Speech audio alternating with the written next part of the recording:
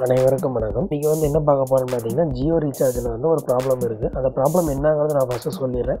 அந்த மாதிரி உங்களுக்கு ப்ராப்ளம் வந்துச்சுன்னா அதை எப்படி ரெடி பண்ணுறது அப்படிங்கிறதையும் நான் உங்களுக்கு இந்த வீடியோவில் காமிக்கிறேன்.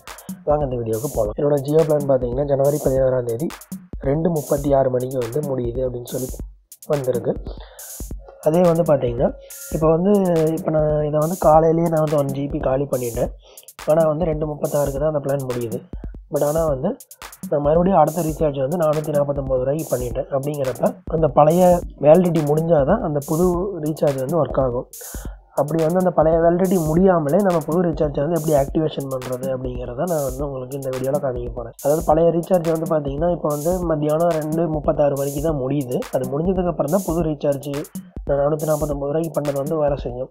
பட் ஆனால் நான் 1 GB காலையிலேயே நான் காலி பண்ணிட்டேன். அதாவது 16ஆம் தேதி காலையிலேயே நான் அந்த 1 GB காலி பண்ணிட்டதுனால நெட்டு ரொம்ப ஸ்லோவாக இருக்குது. ஓகே, அப்போ அந்த மாதிரி நெட்டு ஸ்லோவாக இருக்குது. பட் ஆனால் அடுத்த பிளான் எப்படி ரீசார்ஜ் பண்ணுறதுன்னு, அதாவது ஜியோ அப்ளிகேஷன் நீங்கள் ஓப்பன் பண்ணிங்கன்னா அந்த மாதிரி லோட் ஆகிட்டே இருக்குமே தவிர ஓப்பனே ஆகாது. ஏன்னா அந்த 1 GB காலி பண்ணிட்டதுனால ஓப்பனே ஆகாது. இப்போ இந்த மாதிரி இருக்கிறப்ப நம்ம எப்படி அடுத்த பிளானை ஆக்டிவேஷன் பண்ணுறது அப்படிங்கிறத பார்க்கலாம். போல் மேலும் வீடியோஸ்க்கு என்னோட சேனலை சப்ஸ்கிரைப் பண்ணிக்கோங்க. கூடவே ஒரு பெல் சிம்பிள் வரும், அதையும் ப்ரெஸ் பண்ணிக்கோங்க. அது ரொம்ப சிம்பிள் தான். இப்போ நீங்கள் வேறு உங்கள் ஃப்ரெண்டோட ஜியோ ஃபை டிவைஸையோ அல்லது உங்கள் ஃப்ரெண்டோட ஜியோ சிம்மில் இருக்கிற ஹாட்ஸ்பாட்டையோ ஆன் பண்ணிக்கோங்க. ஆன் பண்ணி உங்கள் ஃபோனை அதில் கனெக்ட் பண்ணிக்கோங்க. அப்படி கனெக்ட் பண்ணிவிட்டு இந்த ஜியோ ஆப்பை ஓப்பன் பண்ணிங்கன்னா உங்களுக்கு சூப்பராக லோட் ஆகும்.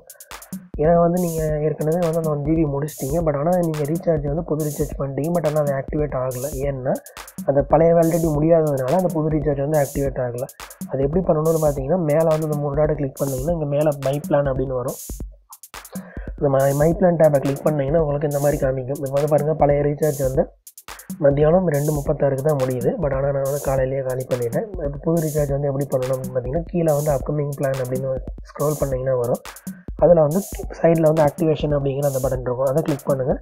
கிளிக் பண்ணிவிட்டு ஓகே கண்டினியூ பண்ணிட்டான்னு கேட்கும். கண்டினியூ கொடுத்தீங்க அப்படின்னா உங்களுக்கு ஒரு SMS ரிசீவ் ஆகும். உடனே ஆக்டிவேட் ஆகிடும். உங்களுக்கு இப்போ நீங்கள் 2:36 வரைக்கும் நீங்கள் வெயிட் பண்ண வேண்டிய அவசியம் இல்லை. புது பிளான் நீங்கள் ரீசார்ஜ் பண்ணியிருந்தீங்கன்னா அதை உடனே நீங்கள் இந்த மாதிரி ஆக்டிவேஷன் பண்ணிக்கலாம்.